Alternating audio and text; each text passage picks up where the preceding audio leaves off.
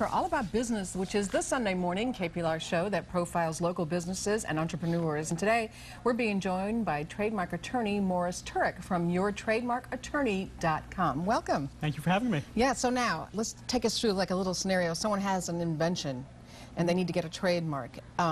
You're somebody that can help them out because you know the ropes and you're a lawyer, and maybe can help them avoid some of the pitfalls on their journey toward trying to get an invention to market. That's correct. I basically help businesses avoid being sued for trademark infringement.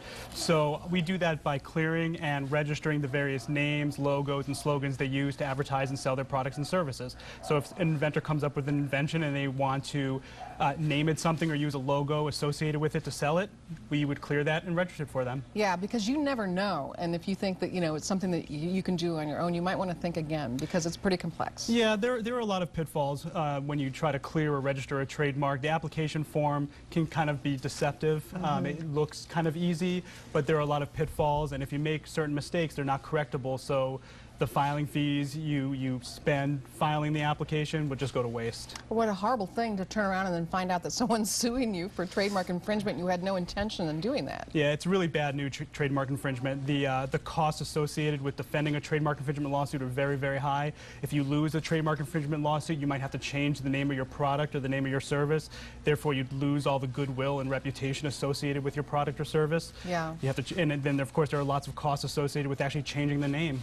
Yeah, I think people sometimes think, well, I have a great invention, but they don't realize that it's a process, a long process, often. I mean, I guess there are the exceptions, but for the most part, it's a very long process. Yeah, obtaining a federally registered trademark can take anywhere up to a year, but it could even take longer than 4 years to get one. It really depends on a lot of different factors.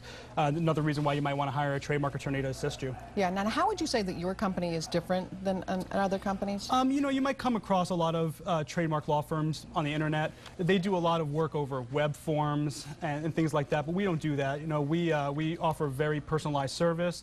We're always willing to talk to you on the telephone or even meet with you in person, and that's what our focus is. And we believe we give better service by doing that. Yeah, is this the kind of law that you started out to do? Did you see that there was a great need in this area? I actually started doing this type of law while I was still in law school as a law clerk, and then after I graduated, I continued to do this type of work because I really do enjoy it, and I think small businesses, especially small businesses, need the type of services that I provide. Yeah, and it's great to be able to have someone like you to go to so that you can avoid all that stuff, because it can really turn your life upside down if you end up being sued for something that your intentions were never that to begin with. That's sad. Absolutely, it is very sad, and happens a lot more than you think. There's a lot of trademark infringement litigation out there. All right, well, thanks so much for joining us. Thank you. Fascinating. You can find out about All About Business. It's on Sunday mornings at 9 o'clock right here on KPLR 11, and there's always more information on the web at KPLR11.com. So if you think you have an invention and you want to keep going, proceeding and going through all the steps, then you need to see what's going on Sunday on All About Business. Well, new insights